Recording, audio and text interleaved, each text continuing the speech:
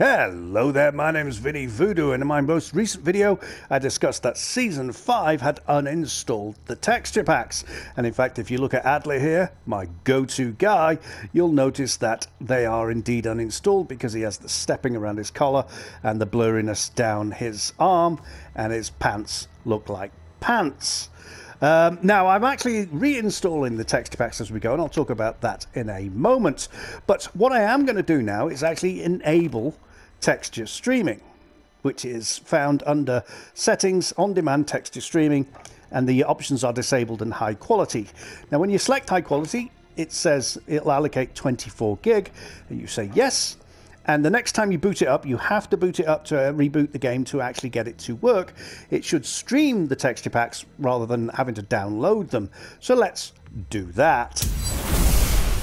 Okay, I have rebooted the game, and I'm going to wait for his collar and the blue down his arm to the gold down the blue jacket of his arm to resolve.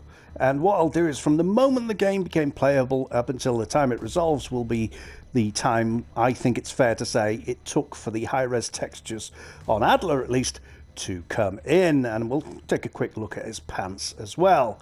Now, in the past trials I've just done of this, in fact, it just went just then. Yeah, in the past trials I've just done of it, it takes about 30 seconds, so it'll be interesting to see how much that was. But if I go down and look at his pants, you can see his pants have resolved too. So that's how long it takes, at least on a average speed pipe, for the high-res textures to kick in on the texture streaming mode. Okay, so where does that leave us? Well, from what I can gather, texture packs are now no longer supported, and by that I mean even if you reinstall one, it'll show up as not installed, because I've installed Texture Pack 5, and if you go to your general settings, or if I go to mine rather, and go to game installs, it's still showing not installed, even though I got the system message that it was. So I've cancelled downloading 1 through 4 because there's no point.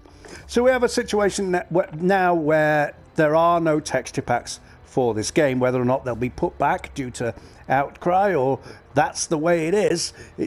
By the way, it seems that's the way it is.